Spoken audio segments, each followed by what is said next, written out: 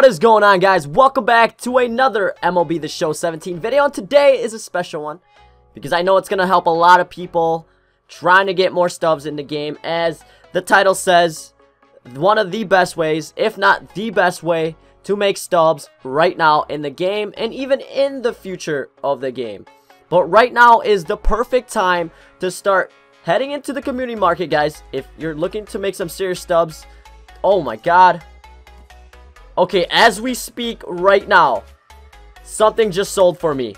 I am now at 78,000 stubs, and I'm going to show you my completed orders right now.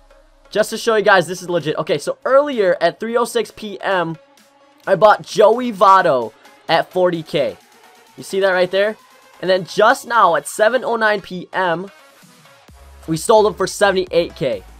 Now I'm going to show you guys how to do this right now too. Since the market is starting to be flooded with players, this is the best time to do it. As you can see right here, I mean, you can do it with diamonds, gold, silvers, but since I have enough stubs to do it with the diamonds, I'm doing it with the diamonds.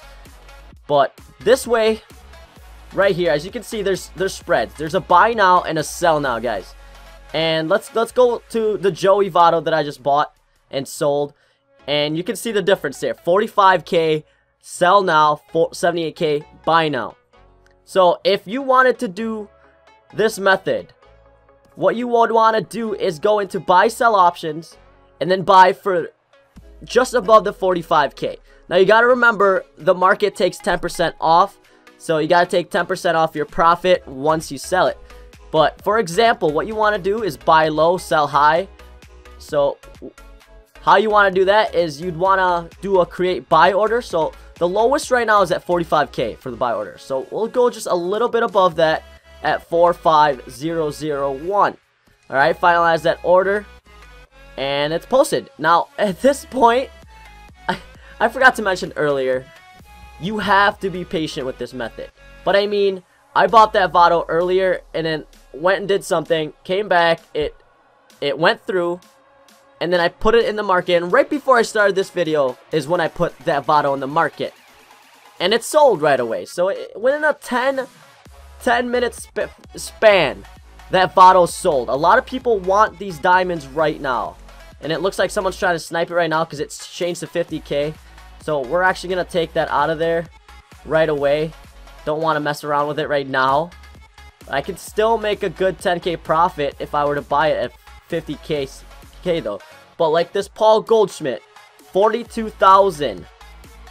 You see the spread there? That's a 20,000 stub spread. Even with the 10% off at 62,500, that's 6,250 off the 10%, which still makes it about a 14K profit. I know it might sound confusing right now, but all you really need to know is the spreads. There's a huge spread in all these right now, especially the diamonds. But if we go over to the gold, guys, the spreads aren't too good, but they're much cheaper, so that means the 10% won't be as much. So the way you can break it down for the percentage, for every 10,000 stubs, 10% would be 1,000 stubs taken off. So if you were to sell something, let's say if you were to sell Justin Turner at 10K, the market would take 1K away, leaving you with a 9K stub profit. But if you bought them at 8K, that means you actually only profited 1K. I know, like I said, it may sound confusing. I may not be explaining this very well, but like this AJ Pollock would be a good one to do. That's like a 5 to 6K difference right there. I'm actually going to do a buy order for AJ Pollock right now. Create buy order. What was it? 8,000 was the lowest, so we'll do 8,050, and hopefully someone sells it to us, and we can go ahead and turn it around for 12K if we wanted to. And if we go ahead to look at the silvers also, if you don't have that many stubs to spend, you could also go to the silvers and do this. Like this Albert Pujols right now, 665 stubs. You could make about 300 stubs every time you do it with them. With Albert Pujols. And then once you get up, oh, something sold again already. Completed orders. Joey Votto. Wait, no. We just sold him. Oh, I see what happened. I saw what happened. I never put a buy-in order for... I took the buy order away from Joey Votto. Got a little bit excited there, guys, because this is the real deal right now. This is the best way to make Stubs and the show 17 right now. And before I let you guys go, I want to see if I can, I don't know, get something really quick here, like this Miguel Cabrera. Buy the Miguel Cabrera at 48K. And then try to turn around and sell him for 70K. And that leaves us at 22,000 Stubs.